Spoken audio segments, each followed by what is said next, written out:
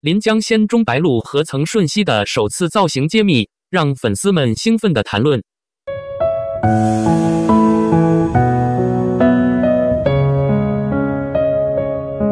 最近，随着路透社公布了白鹿和曾舜晞这对备受期待的电视剧《临江仙》主演的照片，娱乐圈兴奋不已。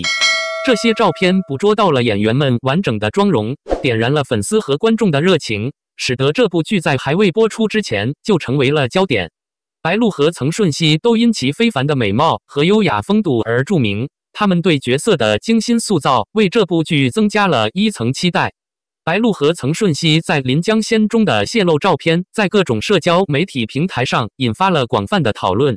白鹿以她清新细腻的气质和详尽的面部特征，几乎完美地体现了故事中的女主角。另一方面，曾舜晞展现了一个英俊而不羁的男主角形象，他表情丰富的眼睛和令人信服的存在感，描绘出一个迷人的角色。二人展示的视觉吸引力和角色深度提高了粉丝对该系列首映的期望。然而，吸引人的不仅仅是他们的外貌，主角们详细的背景故事和服装设计也引起了极大的关注。临江仙背景设定在古代，承诺提供一个丰富的叙述，包括错综复杂的角色弧线和情感旅程。泄露的照片暗示了制作团队对真实性和细节的承诺，服装和道具准确反映了角色的地位和个性。这种对细节的细心关注，增强了粉丝对系列视觉呈现的热情和期待。此外，白鹿和曾舜晞在拍摄期间的化学反应和关系，成为了粉丝热议的话题。发布的剧照展示了演员之间自然而引人入胜的动态，表明了深厚的友谊和相互尊重。他们既温柔又合作的互动，暗示了深刻的叙事化学反应，这肯定会增强系列内的叙事和角色发展。这种视觉吸引力、角色深度和演员协同作用的结合，显著增强了围绕临江仙的吸引力和期待。这些照片的泄露不仅凸显了白鹿和曾舜晞各自的魅力，也强调了该系列对角色描绘、服装设计和演员合作的质量承诺。随着制作的进展和更多宣传材料的发布，临江仙预计将吸引广泛的观众。粉丝们正急切地等待着见证白鹿和曾舜晞将魔法带到他们的屏幕上，以及该系列承诺的丰富叙事和美学壮观。临江仙正形成为一个将获得广泛关注和喜爱的电视事件，让我们都期待这个系列将提供的人表演和视觉盛宴。电视剧推荐，网友推荐2023年度10佳国产电视剧，你都追过哪几部？在电视剧领域的动态景观中，网友们对2023年国产10大电视剧的推荐提供了一瞥，展示了观众的口味和偏好。在这些推荐中，《送风少年2》以7.9的评分脱颖而出，表明观众的满意度相当高。作为密切关注娱乐行业发展的人，我发现分析这部特定电视剧成功的因素非常有趣。《送风少年2》似乎为观众提供了一个沉浸式的旅程，穿越古代历史的史诗背景，捕捉了一个逝去时代的精髓。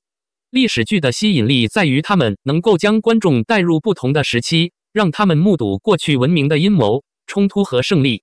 这部剧设定在宋朝丰富多彩的背景下，承诺呈现一个充满文化真实性和视觉壮丽的引人入胜的叙事。张新成和周雨彤作为主演的选角，进一步增强了《送风少年2》的吸引力。一支才华横溢的演员阵容可以赋予角色生命，为他们注入深度、情感和细微差别。张新成和周雨彤的表演可能有助于观众对故事的投入，因为他们以技巧和信念驾驭着各自角色的复杂性。该剧的一个方面似乎与观众产生共鸣，就是宋尔之角色及其独特的幽默风格。提到定制冷笑话，表明他的角色为叙事增添了一层机智和轻松感，在戏剧和紧张之间提供了喜剧解脱的时刻。对宋尔之的怀念，甚至在他的角色去世后，表明了他在观众和故事中其他角色心中留下的持久印象。对《送风少年2》第1集的评论突出了他强劲的开局，以紧密编织的情节和快节奏为特点。宁灵歌、陆南山和七斋等角色之间错综复杂的关系被描述为复杂而令人困惑，表明了一系列引人入胜的人际关系和内部动态，吸引了观众的注意力。令人兴奋和引人入胜的情节承诺为后续集创造了舞台，让观众渴望深入了解不断展开的叙事。作为一名欣赏精心打造的叙事和沉浸式世界构建的观众，《宋风少年2》似乎是一部值得探索的系列。它的历史剧情、引人入胜的角色和引人入胜的情节线混合，有潜力提供数小时的娱乐和情感共鸣。